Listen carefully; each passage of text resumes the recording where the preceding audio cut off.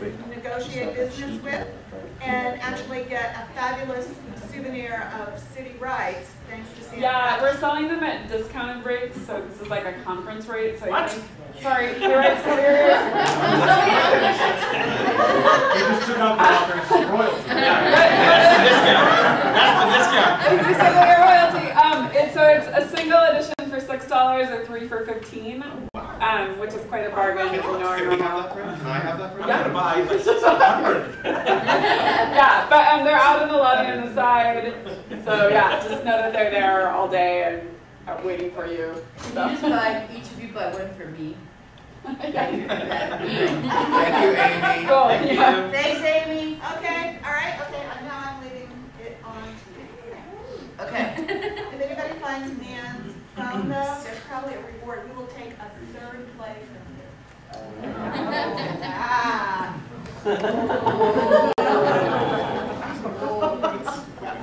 Kevin Becerra, Yes. will you let me know when I have to run down to 5 minutes? Yes. Great. Hi, guys. Hi. This is so much better sitting behind the podium now than when I had to give the stupid speech the other day. I'm so much happier to be here. Thank you. Okay, so this is to talk about National New Play Network and new plays and a couple of things that we've, let's see, you probably know, well, of course you know Robert Caisley. And you know, I'm sorry, Steve Yockey. On the far side down there is Eileen Swartz. Eileen is the managing director of New Theater here in Miami, which is our member theater here in Miami. And we're going to talk, they have just completed recently a production of Rob Caisley's Happy, which was a rolling world premiere, and they've done several of them over the years. And we're also joined today by Bill Kirschman. Bill is a South Florida resident writer and critic, and also is the president. No, actually, I'm the chairman of the American Theater Critics / Steinberg New Play Committee and Contest. I have a lot of other hats, but that's the one that you guys care about. Is that I'm in charge of a competition that gives $25,000, which is why you should care. So since Bill's started, let's go there. I asked Bill to come today because the Steinberg Award is the preeminent new play award in the United States right now. And it's really interesting because it's done by critics throughout the country. And so it's not about what plays had the biggest production on Broadway. It's about work that's being recognized in communities across the United States. So can you just give us a little background and tell us what you're doing? Again, the American Theater Critics Association, which is sort of like the AMA for critics, has since 1977 had an award to recognize the best produced professional playwriting since 1977 in the country outside of New York City. Our feeling is that regional theater, works that are created and first produced in regional theaters, had very little opportunity to be recognized. And so this was created specifically and to this moment to, if your play debuts during the calendar year and makes it to New York, it gets disqualified, which we call the August Osage County Award, because August Osage County almost won the award that year, and then it premiered in New York 2 weeks before the end of the year, and that kicked it out of the running. So we're very, very committed to that. Several years ago, the Steinberg family, whose name is all over any New York theater that you can care to find, very generously increased our award, so it's now called Steinberg. The Steinberg Act Award. There are 3 prizes. There's $25,000 for the first prize, and we hate the word prizes in first, but that's the way it goes. And then there are 2 citations for $7,500. We get somewhere around 40 scripts a year. They are, and this is one of the things you were talking about, it is not self-nominated, it is nominated by critics. In most cases, it's something they've seen, but if not, we have a very proactive system in which we go out and search for new work that's being done in, I don't know, we probably have 60 to 80 theaters whose rosters and seasons we look at the end of the year. Again, the criterion, and it has to be done in the previous calendar year, because we judge it in January and February. It has to have been produced to have a full professional production, not a college production. Its first professional production has to be done during that calendar year outside of New York City. It can have 25 productions that year, but none of them can be in New York. And that's primarily it. And then we have a committee of about 12 judges from all around the country who spend an intense 2 months reading all of these, and we go through 3 or 4 ballots. And there are those 3 awards. I should also point out that there is also the $1,000 Elizabeth Osborne Award, which is given to an emerging playwright. If you go on our website, AmericanTheaterCritics.org, theater spelled the British way, you'll see all our criterion. But among those people who are nominated for the Steinberg, we also pick someone who is just coming to national attention. In fact, that's the definition. Someone who has not come to national attention. We also have the Francesca Primus or Primus Award, depending on whether you're her brother or her. They pronounce their names differently. And that is recognizing women in the theatrical field, mostly playwrights, partially for a body of work that usually contingent upon a particular work in that year. But it's more of a career award, and again, it's for people. It isn't necessarily for someone that's emerging. I can go on, trust me, forever. I hope I get a chance at some point. Since I read about 40 full-length plays a year and vet about another 10 to make sure they fit our criteria, I got a lovely list of advice to people on how to get your plays noticed, not just by judges, but also artistic directors, literary managers, anybody who has a slush pile. There's about 4 or 5 big mistakes that people make. And if I don't get time tonight, today, come see me, get my email, and I'll send it to you. But there's a lot of really easy stuff that the most experienced playwrights don't do well, and newcomers don't do at all, and will help you avoid pitfalls. That's it. Great. So the Steinberg is presented every year during the Humana Festival, and we at NNPN have become a great feeder of scripts towards that award, to the point where this year Jim Steinberg, as a part of giving it, gave a little speech about NNPN. So let me just back up a little bit. We talked briefly the other day. National New Play Network is an organization of, right now, 27 core member theaters. Again, any company outside of New York that has a dedication to creating, developing, and producing new work. That and producing is a big piece of what we do, because one of the criteria for membership, in addition to you have to have at least 3 paid staff members, and you have to be a professional company and use, whatever union category you want, that sort of thing, is that you have to agree to either import or export a new play from another member theater at least once every 3 years. Because the original concept behind the company was that there was all this great work that was not getting done, that was dying on somebody's shelf after a world premiere production. So the idea of the second and third productions became the rolling world premieres, which officially are called the they're funded by the Continued Life of New Plays Fund.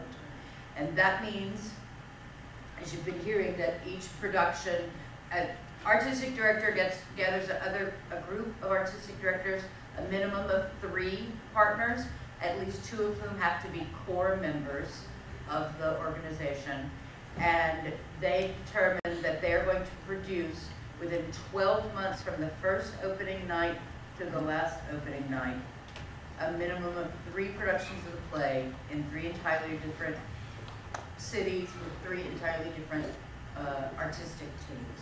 I'm going to ask Steve and Rob to talk a little bit about their experiences. We have several additional programs as well, including commissions, including producer and playwright residencies.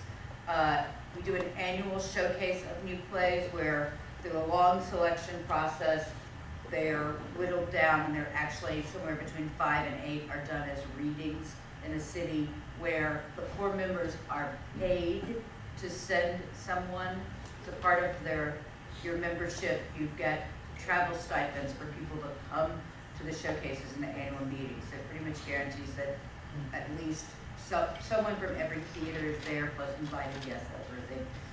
Steve has, I believe, holds the record for being a part of the most of our projects, beginning with the lowest level career-wise you can step in at, which is the MFA showcase that happens every year in conjunction with the Kennedy Center. And that is, we have MFA programs are allowed to submit scripts.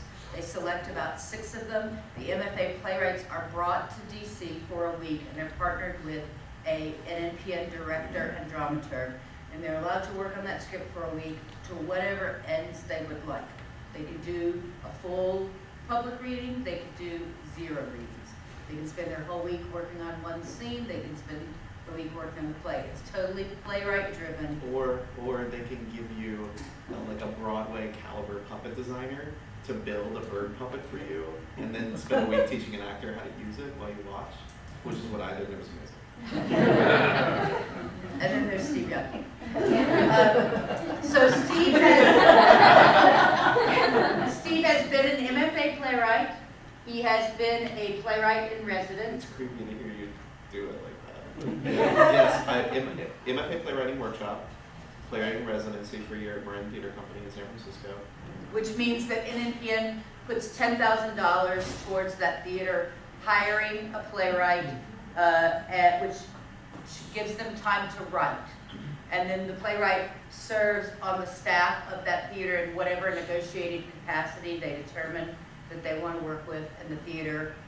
And in some cases houses them, helps them find housing, subsidizes their housing. And they go and live and work in that community for a year. And producers. And producers now as well. Kevin, as we mentioned, is here because he's just beginning his 2nd year residency at Actors Playhouse in Atlanta, also a core member theater. You've had how many Rolling World premieres? The 3rd one's about to start. The 3rd one is about to start. So Octopus was a Rolling World premiere? No, it was done by several 3 members. NNPN theaters, but not within a year. So. Afterlife, which is the play that I wrote in the Kennedy Center workshop. Right. And then Wolves this season and Pluto next season. Right. Okay. And you have a commission yet?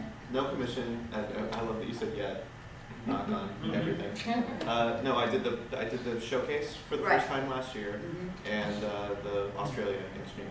Right. We did. We have an international exchange program as well. Steve was able to take Pluto, which was done in the showcase, pretty much immediately became a continued life project with producers signing on that weekend that there were at least 3 of us that were going to do it.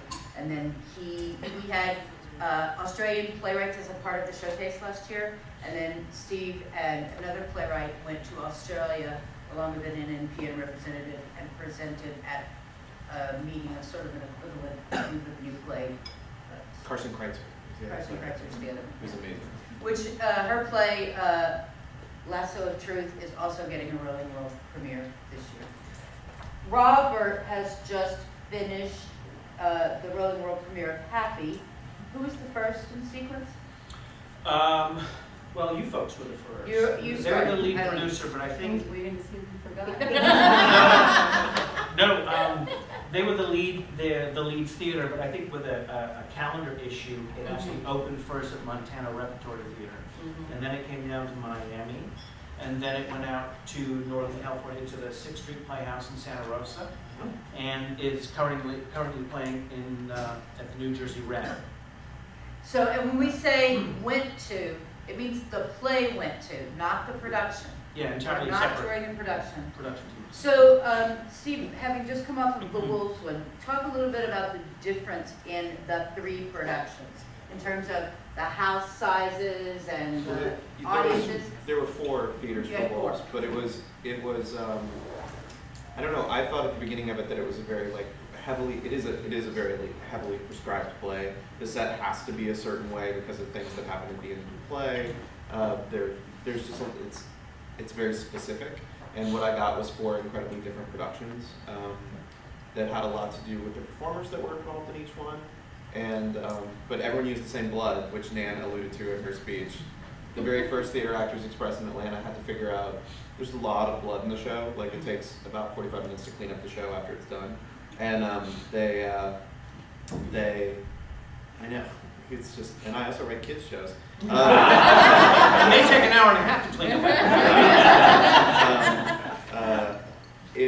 They found out that the San Francisco Opera's blood recipe has coffee made in it and some other things that when you cook it up makes it easily, it comes out of clothing and comes out of furniture very easily. And it's also edible so that it doesn't choke you and die.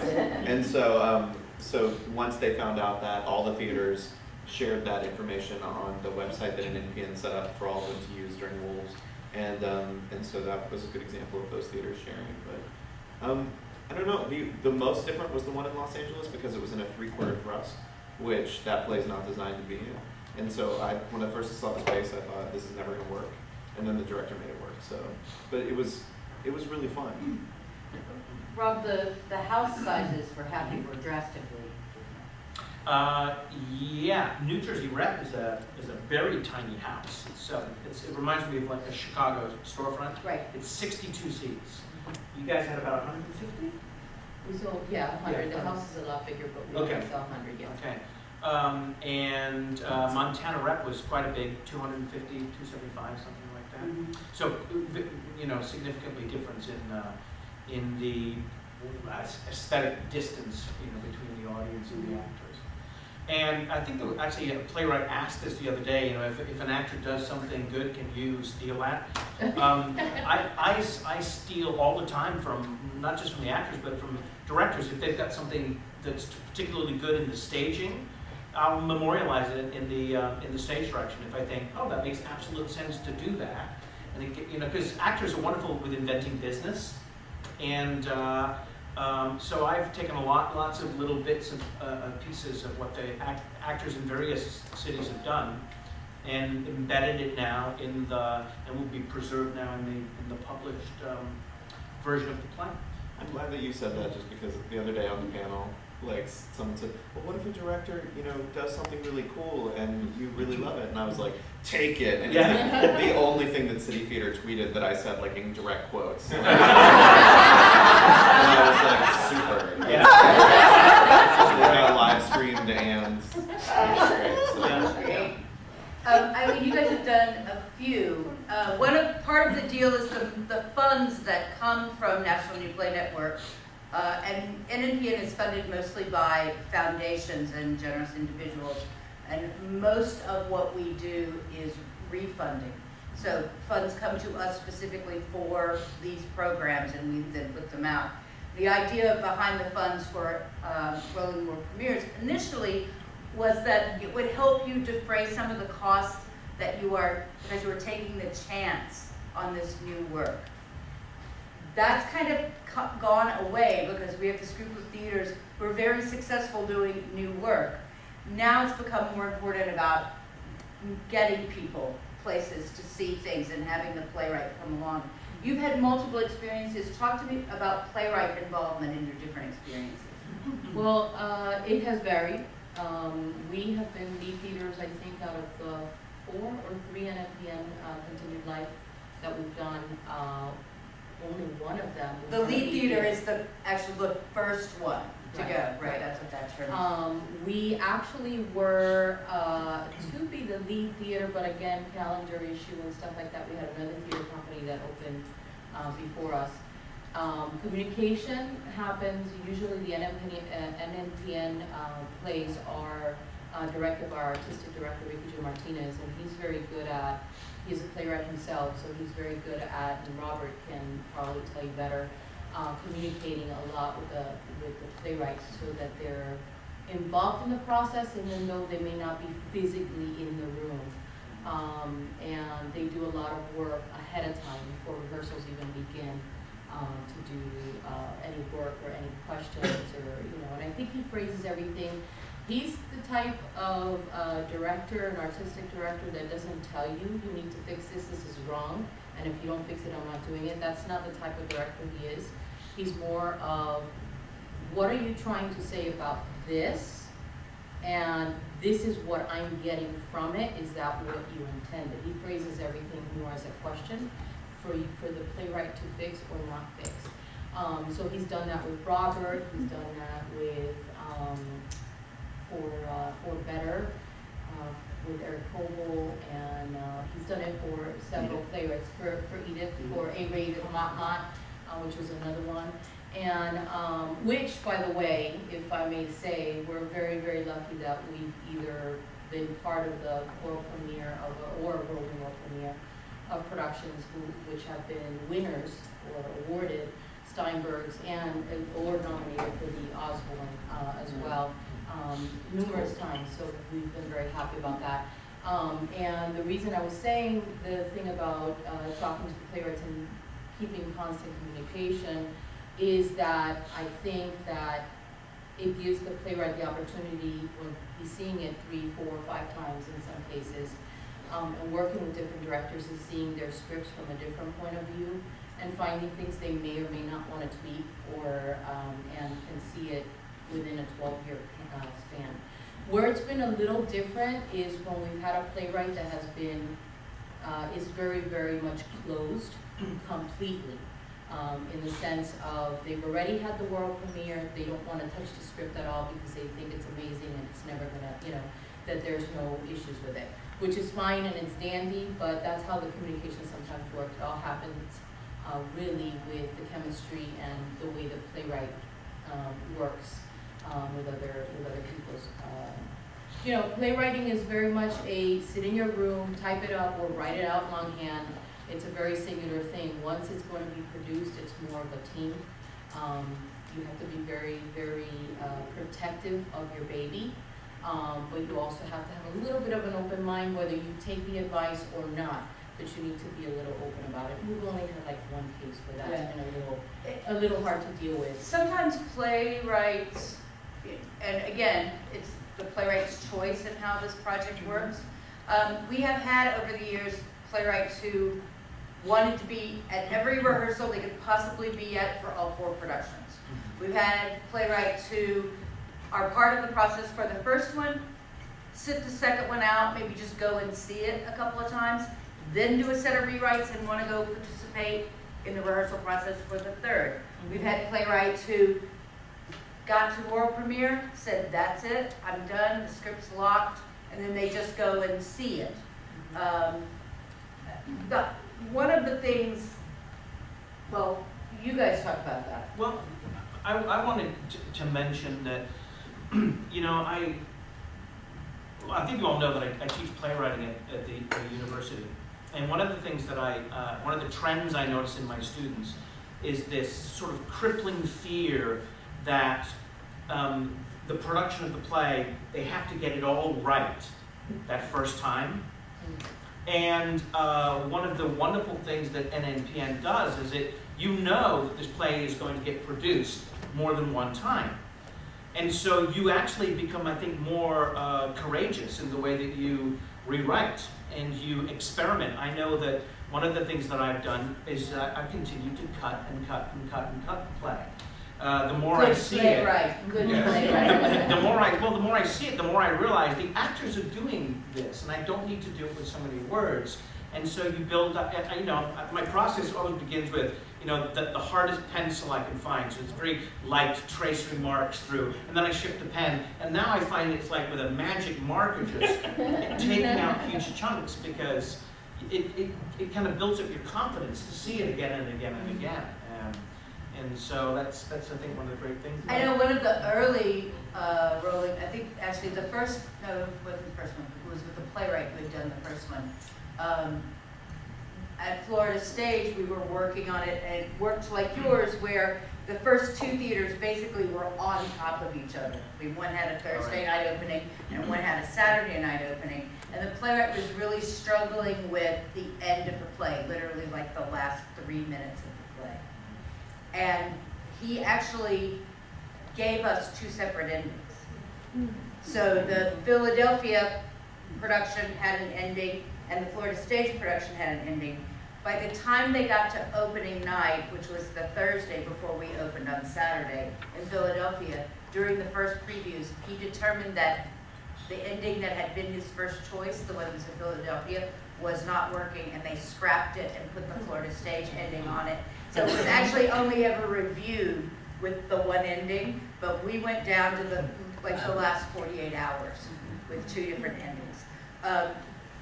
Bill? Yeah, I was just going to say, I mean, most of the people in the room know this, but, you know, back in the day, you know, a playwright would work on a play in their garret, but then they would hook up with a producer, usually in New York or a major city, and they would talk it together for some time, and then, and here's the part that's, you know, doesn't exist anymore, you'd get 4 or 5 weeks of rehearsal. You know, you guys get what, 2.5? When we do new works? Yeah, when they get new works, they do 3, and that's it. And the paradigm, as you all know, has changed, and the expectation, I think, in theater producers, and particularly now that you guys are working a lot in regional theaters, has got to change to where, and you guys at Florida Stage taught me this. I learned by going over and over again to your new work and your new work, that as a critic, I have to learn to read, to attend new work with a different kind of eye. And you taught your audiences a different way of looking at new work. No one who goes to new work now, your audience no longer goes expecting to see Arthur Miller's polished, 6-month polished version of Death of a Salesman. They know that they are seeing a work that you are expected to have a certain level of quality and professionalism, but is probably going to undergo 2 or 3 more changes. And I think one of the things that regional theaters need to do is to help playwrights feel, like you say, freer, to not feel like that first production is the one that's going in stone, even though there are people paying money for it, even though I'm coming to see it and probably opining on it, as I have on several of these works. It's a new paradigm, and everybody in the system, from the audience member, the producer, to the playwright, has to really embrace this. And because our old system just doesn't even exist anymore. Nor should it. Susan? I'm giving you 5. Thank you. Steve, yes. So just some nuts and bolts for the playwrights in the room about how you get involved with the National New Play Network, because that's always the tricky thing, is just that it's not, the important thing to know is that while, like, I more than anyone have benefited from, playwrights benefit immensely from the National New Play Network, it is in fact an organization for member theaters. It's a theater service organization that sponsors new work. And so you can apply for things directly from the outside of the National New Play Network. The way that you get involved with the National New Play, well, that may change in the future, because we're working on an Alumni Playwrights Council right now that may in fact be able to help playwrights enter the network programs in a different way. But for now, the way that it works is you go back to your community, wherever you came from, you find the closest National New Play Network theater to you, you start attending that theater, going to see shows there, getting to know the people there, because the theater is the one who's going to take your work and introduce it into the network. It's not anything that you can do yourself. For me, you can also get in through it if you're in an MFA program right now and you get into the Kennedy Center Summer Workshop. That's how I entered the network. And then I was just lucky enough that there were a couple theaters, Actors Express, Marin Theater Company, that I had relationships with. But the important thing is to find your local National New Play Network theater, and not just walk in the door and say, hey, here's a play of mine, can you please submit it for the, for all of the National New Play Network stuff, but it's to develop a relationship with that theater and then see where that goes, because there's all of these fantastic programs. But a lot of times playwrights will come up to me and say, it's so closed off, how do you get involved? And that's because it's not for playwrights, it's for the member theaters. And I just think that's an important thing to throw out in our last 5 minutes. We also have just opened up an associate membership, I think I mentioned the other day, and there are about 30, it's probably going to go to about 50 pretty quickly, associate members, which are people who have There are theaters that don't have maybe new plays as their mission, but they have a new play arm, or they're small and they want to be doing new plays. It's everything from teeny tiny storefront theaters through Center Stage in Baltimore and Actors Theater of Louisville. So if you hit the NNPN website, which is just nnpn.org, and you'll go and there's a page that has all the core members and all the associate members. And I mean, we have associate members in little tiny towns in the middle of nowhere, so there is one close to you. And as of this last annual meeting, last 2 weeks, whatever it was we were all together, we've determined that associate members are also going to be allowed to submit for showcase. So we are starting to let those people in. Cricket and then... 2 questions. I'm assuming we're talking about full-length plays here? We are talking about full-length plays, although several of our member theaters, and Susie's going to be one. Yes. Oh, yay. Congratulations. We'll have, the associate members do have festivals and small plays, and we didn't get to talk at all about the new play exchange, which I'm really disappointed One with. more quick question. Yeah. If my play is going to be used in little community theaters out in major cities, is it disqualified? Yes. Yes, if you've had a premiere, yes. So just write a note. Matt. Like that's hard. So the Nan, process you is, have some time until Tina shows. Oh, great. Okay. Good. Yeah, questions? so the process is that the play. I mean, so the theater, local theater nominates you, and then there's a showcase. I know that there's a showcase. Yeah, at some point. there's a showcase. So people will submit plays. There's a series of readings that it's gone through. You know, it's chosen, and they choose about 6 a year. But once you're submitted and sponsored by a theater, your play, whether it's chosen to be in the final 6 or not, goes into a place that's accessible. Which takes me to New Play Exchange, and let me just give you guys a little brief information, because you're going to be hearing a lot about it. This is a mega deal. We are creating from the ground up what is designed to be the most comprehensive, searchable database for new plays in the world. It is being piloted through National New Play Network in conjunction with LARC, Playwrights Center in Minneapolis, Bay Area Playwrights Foundation, Chicago Dramatist, Literary Managers of the Americas, the LAMDA, whatever their initials are. We talked about this core group, the CDC, that's getting together and building, and we are literally building, we're not building code ourselves, but we're hiring someone to build code. Many of you probably are on Dooley. LARC has a commercial version that they've been assisting with. It's going to be called Kanji. There's several programs out there that will do different pieces of this. But the goal for this is to get you, any of you that have been through the college application process in any time in the last few years know about the Common App, right? So there's a Common App that you can go in and put basically your information in, and then each college might have a couple more questions. You as a playwright will go on, create your own profile, and you as a playwright are then responsible for keeping your materials updated. There'll be a whole series of boxes you can check. I want people to be able to access my entire play, which means you won't then get any sort of notification about who is reading it. I want people to be able to access a 10-page sample. If you say you want to just put up the synopsis and there's a box, then they can contact either you or your agent directly and get your play.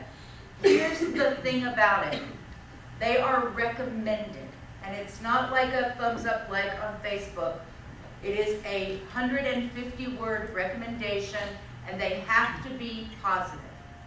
They're not reviews of your play, they're not synopsis of your play. It will be someone who's a reader who would go on and say, wow, I love this new play. I'll use Pluto because we've been working on it. The only thing I could say after the showcase, reading in DC is I punched Steve in the arm 3 times and said, motherfucker, motherfucker, motherfucker, because he had made me so angry and upset and moved, and it's just a gorgeous piece of theater. And I was really angry with him because he keeps writing gorgeous pieces of theater, and as the mother of an adolescent, it's a very disturbing play. So, so I could go in and say that. You could just go in and say, this is brilliant, and you guys got to read it. Anybody who is accessing the site will be able to follow readers. So if you think, I love Steve Yockey's play, you can check off, and every time Steve posts something, you'll get a notice.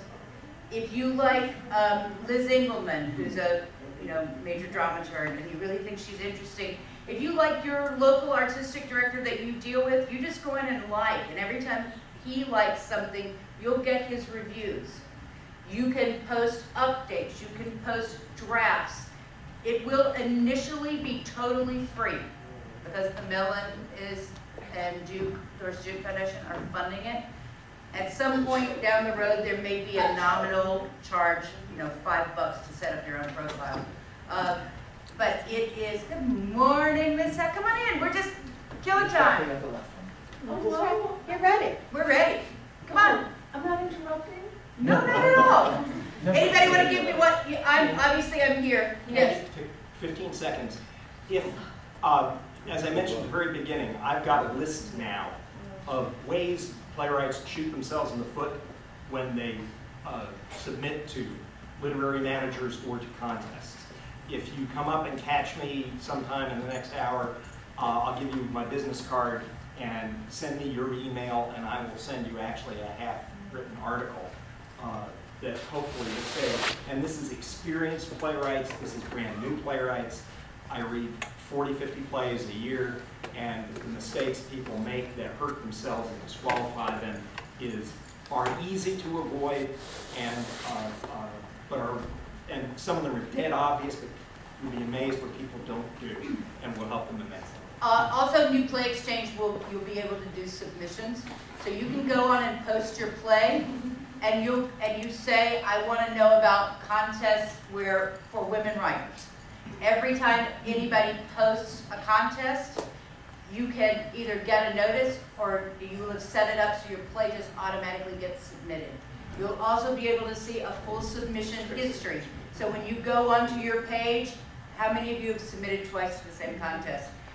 When you go on your page, you'll be able to say, oh, last year I submitted Thrush and the Woodpecker, this year I need to submit Pluto, I can't submit Thrush and the Woodpecker. You'll have your own history to be able to access. Very quickly, you want to tell them, because you're talking about something that's in the development stage, what we have now as far as the exchange with how we share our scripts and how we can put it in there, whether it's a national a showcase or just something we're recommending. We use, I always call it the wrong thing. Base camp? Base camp. I always call it backpack. Base camp. Base camp. And if you can get to one of your artistic directors who's a core member or an associate member, they have the ability now to upload and recommend plays in a much smaller version. That's not really a searchable database, but you can, make these people your friends. Don't be obnoxious. Don't bother people to the point where it makes me crazy. Go. We're swamping. Thank you.